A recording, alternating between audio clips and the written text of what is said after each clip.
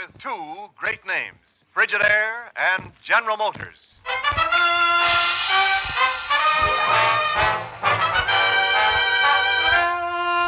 Frigidaire presents Herbert Marshall as the man called X. Wherever there is mystery, intrigue, romance, in all the strange and dangerous places of the world, there you will find the man called X.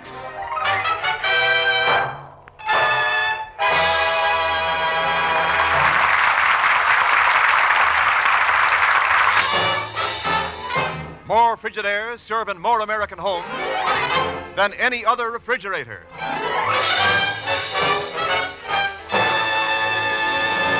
And now Frigidaire presents Herbert Marshall as Ken Thurston, the man called X. There was no warning, no presentiment of impending danger. The counterfeiting case was closed, and Ken was packing in his hotel room in Bern, Switzerland, when the telephone started to ring. Hello. Hello, Ken? That's right. Who's there? Ken, this is Paul de Jarry. Paul! Must be 3 years since I've seen you. But I thought you were living in Luxembourg. I was, Ken, but I ran into Pegon Zellschmidt the other day, and he told me where you were. So I've come to Switzerland to talk with you. Pegon? In Luxembourg? What the... Oh, well, skip it. What's up, Paul? Ken, do the names Overbeck, Kopik, Nashtol mean anything to you? Are you kidding? They're some of the worst war criminals, international crooks still at large. What about them? Suppose I tell you that all of them and more will soon be in the United States, free to come and go as they please. You sure about this, Paul? Positive, mon ami. You must act within 24 hours or you will never be able to stop them. Where are you now? At a small cafe called Le Coq d'Or. I called as soon Then as... stay there. I'll be with you in 24 minutes.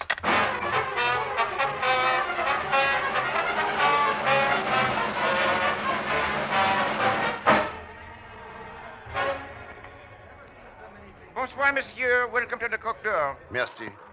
I'm looking for a Monsieur de Jarry. Ah, mais oui, monsieur. He is in the private dining room beyond, through that door. Merci.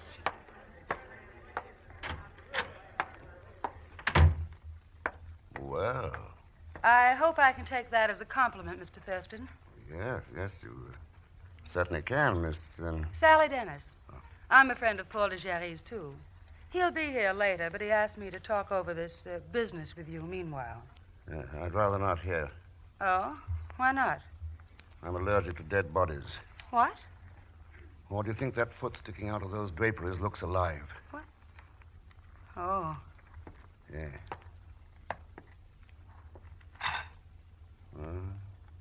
He's dead? He's dead, all right. Paul.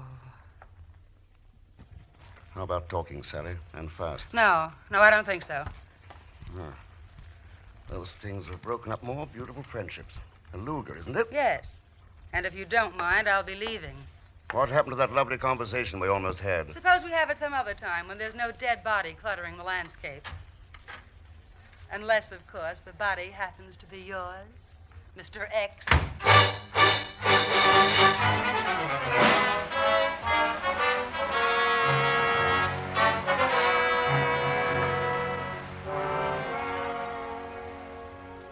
I see.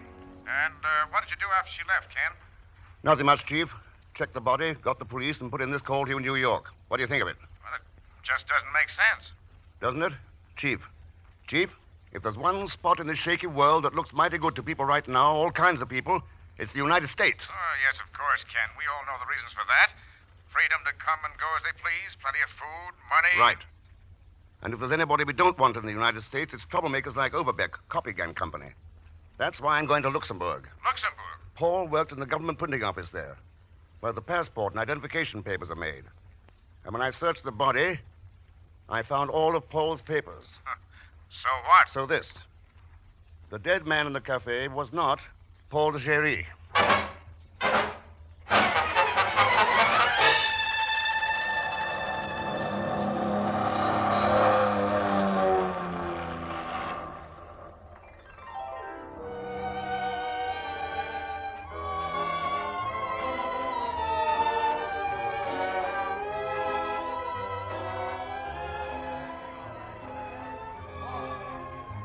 Bonjour, Jacques. Comment ça va? Well, Monsieur Thurston, welcome back to Luxembourg. Thanks. Any chance of my old room being available? Oh, for you, Monsieur Thurston, everything in this hotel is available. Good. I'll be back to take up on that as soon as I look up an old friend of mine. Don't bother looking. Here I am, Jimmy, on the spot. Pagan. Hello, Mr. Thurston. I figured you'd show up after I told Paul the jury where to find you, huh? And now that you have arrived... What's your racket this time? You're now looking at Luxembourg representative of International and Worldwide Travelers Helper and Ticket Selling Agency. In other words... Travel Bureau. Exactly. Mr. Thurston, do you feel run down, depressed, and unhappy? Are you overworked and tired? Don't answer. What you need is a vacation. And we have some very special tourist deals, all expenses paid. How many tickets do you want? Pagan, if you can arrange my transportation from Luxembourg into the United States without passport or identification, I'll buy every ticket you got. See you around. Oh, sure, Mr. Thurston. I'll go to work on it right on... Without passports? But... That's all right, Zellschmidt. It can be done. Oh, that's different, Who are you? Sally Dennis. I was in that phone booth. I overheard your conversation. I'm interested in that trip, too. You are? Listen, when either you or Mr. Thurston finds out how to make it, I want you to let me know. If you get what I mean. Could that be money you're holding? Just a little advance on those tickets to the United States. You see, I think that if the three of us took that trip together, it might be very cozy. Don't you?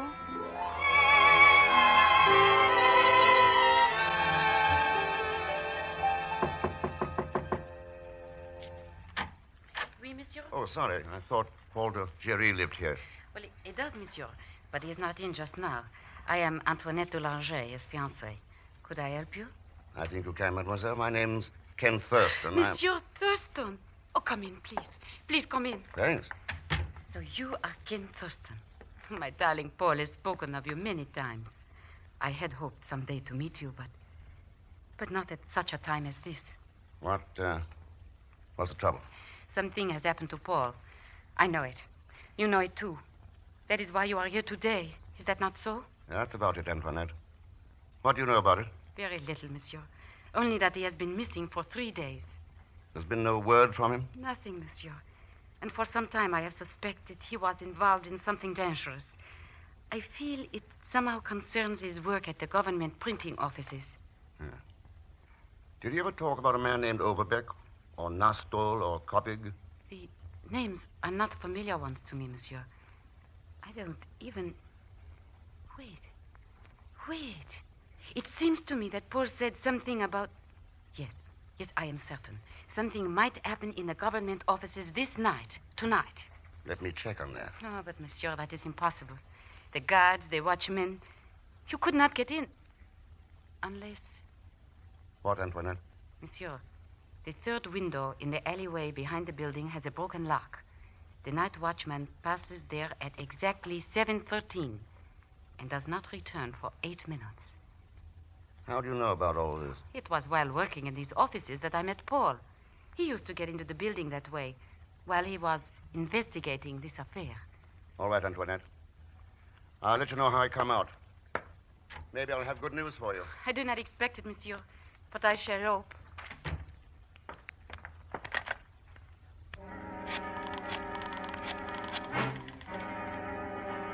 Hello? This is Antoinette. Listen carefully. Ken Thurston will be at the third window in the alleyway behind the printing building at 7:13 tonight. That is correct, oui. And I am certain you know exactly what to do, Herr Overbeck.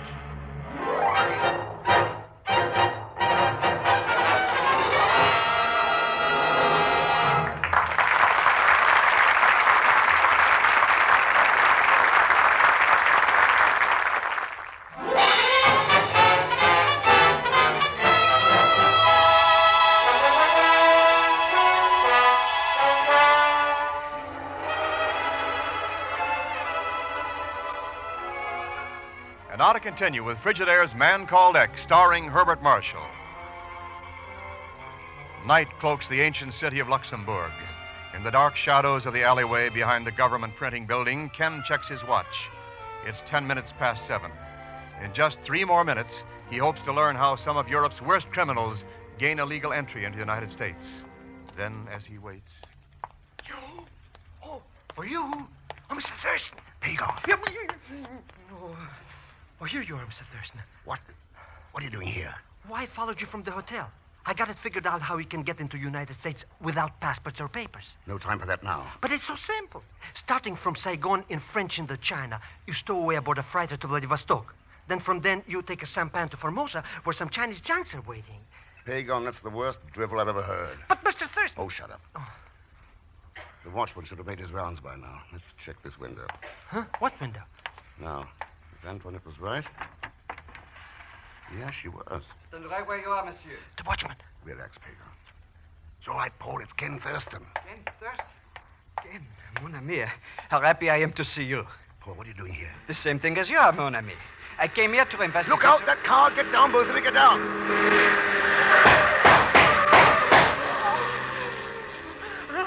I'm dead. They shot me in the alley. They didn't touch you, you idiot.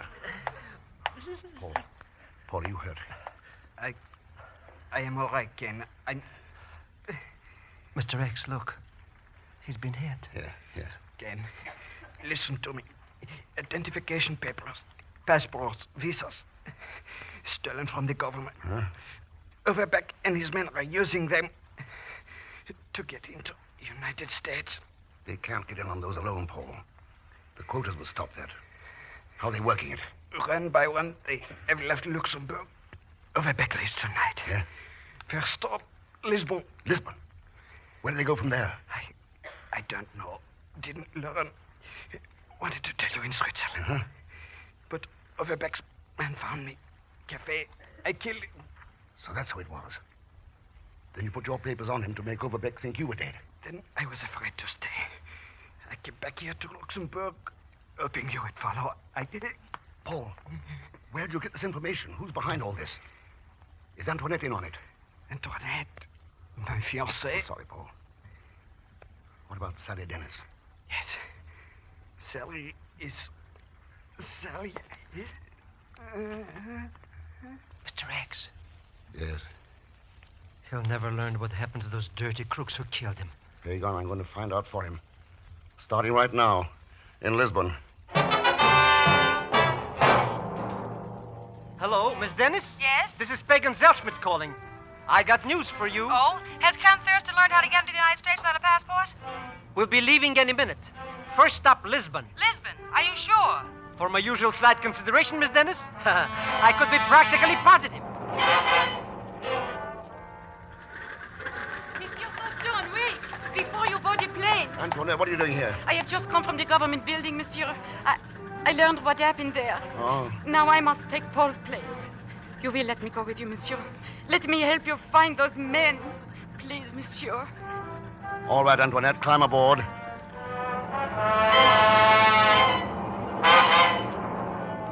Here is the official report, Senor Thurston. Yes, Inspector. During the past 60 days, 21 persons came here to Lisbon from Luxembourg.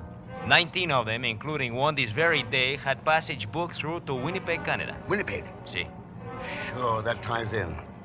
The next lap on the trip. I beg your pardon, senor. Look, I want passage for 3 on the next plane to Canada.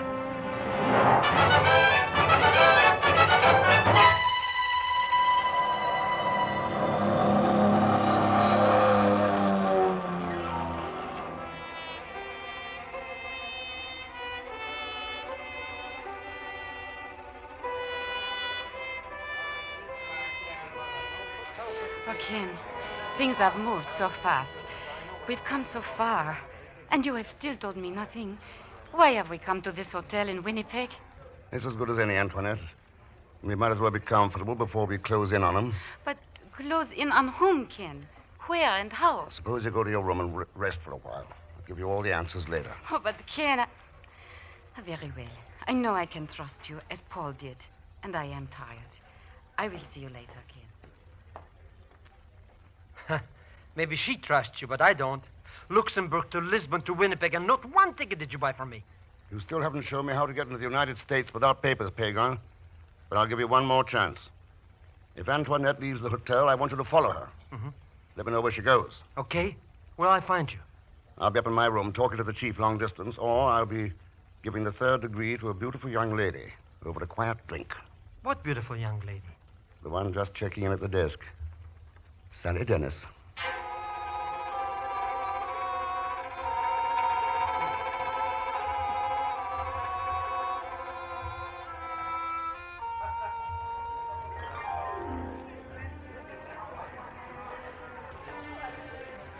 You know, Sally, I'm almost beginning to believe that yarn of yours. It's the truth, Ken, so help me.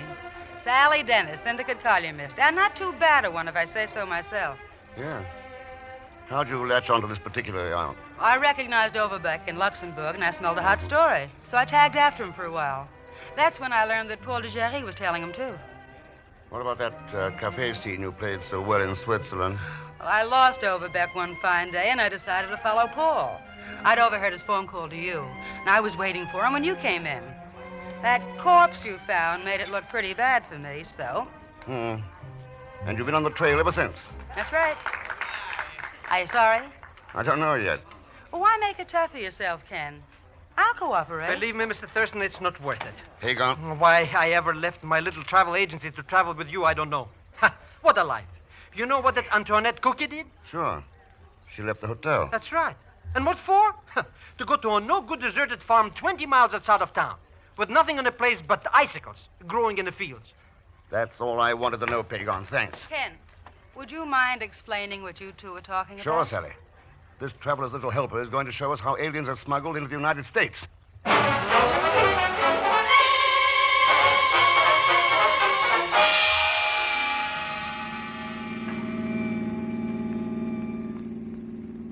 Hey, there's the farm now, Mr. Thurston. Yeah, I see it. I thought you said those fields were empty. That air transport sitting out there looks pretty substantial to me.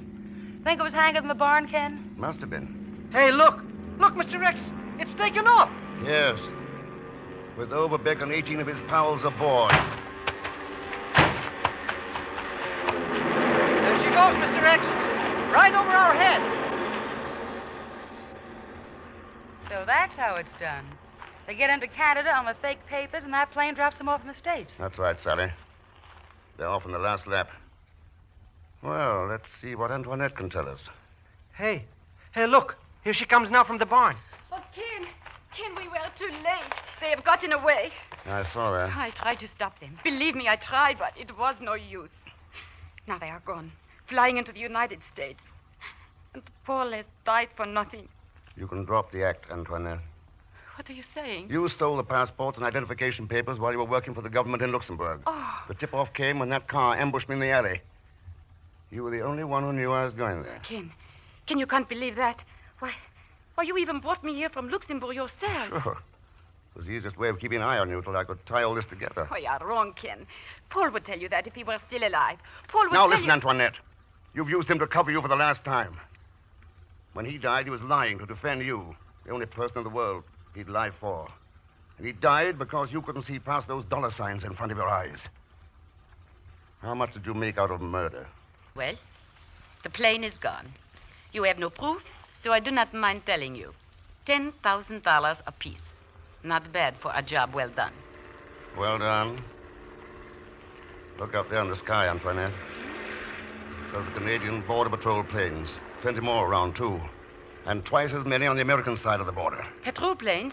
What are they doing here? Hey, that phone call you made to the chief, That's eh? right, Pagon. Huh.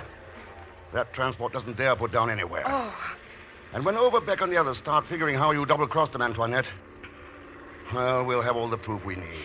well, you will never live to see it. Let's have that gun. No, I will kill you first. I will. May as well relax, Antoinette. Well, that's that. Yes. It is all over, isn't it, Ken? Yes. And you've got your story, Sally. But you know, it's not people trying to sneak across international borders who make the biggest story today. It's the people like Antoinette and Overbeck who don't know any borders, who don't care how many lines they cross or how many lives it costs, so long as it brings profit to them. When we get rid of them, we'll be a lot nearer to peace in this world.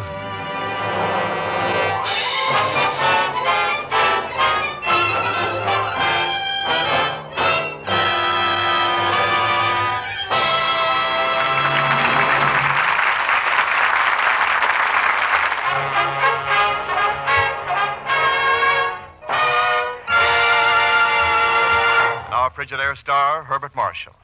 Thanks for being with us. May I remind you again that America needs scrap metal in order to produce steel. Steel to make things you want and have been waiting for. To keep prosperity and employment at a high level. So this week, collect scrap metal around your home and turn it into your community scrap drive or to your local scrap dealer. Now, next week, our story has a kind of funny title. It's called The Pickled Chemist. But it's about a man who's not only deadly serious, but very deadly. As usual, Leon Belasque will be along as Pagon Zellschmidt, so join us, won't you, when next I return as the man called X. Good night.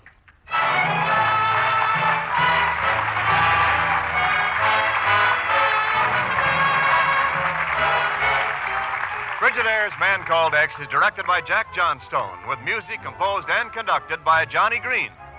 Tonight's story was written by Sidney Marshall. So until next week, same time, same station, this is Wendell Niles speaking for Frigidaire, made only by General Motors. All characters and incidents used on this program are fictitious. Any resemblance to actual persons or incidents is purely coincidental. Remember, every Sunday night brings you two popular dramatic shows on CBS, The Man Called X and The Adventures of Sam Spade. Yes, for the best in entertainment, tune in and stay tuned in to CBS, the biggest show in town. This is CBS, the Columbia Broadcasting System.